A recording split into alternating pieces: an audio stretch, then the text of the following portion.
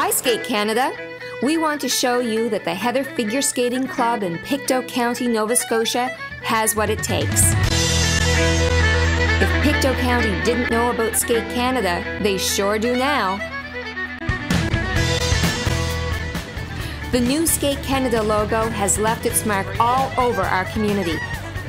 And along for the ride and making new friends wherever he went has been our own version of one of Canada's best skating ambassadors we affectionately have named Flat Kurt. Take a look at where you've been. The ship Hector on the beautiful Pictou waterfront.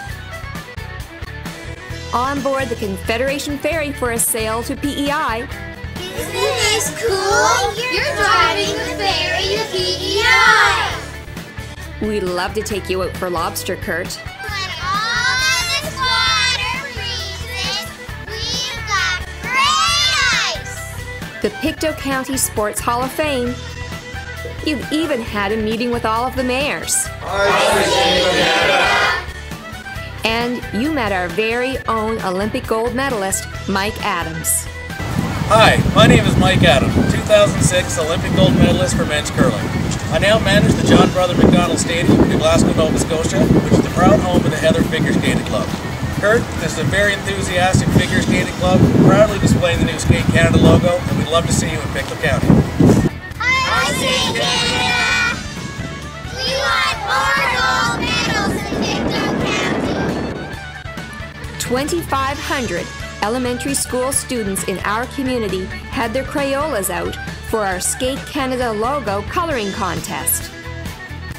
And we had a blast at our Santa Claus parade collecting for our local food bank and sharing a little Skate Canada Christmas cheer. Did you get some food for the food bank today, Jillian? Yeah! Good work! Who do you want to come to Glasgow? Come visit our rink. Skate Canada will greet you at the door.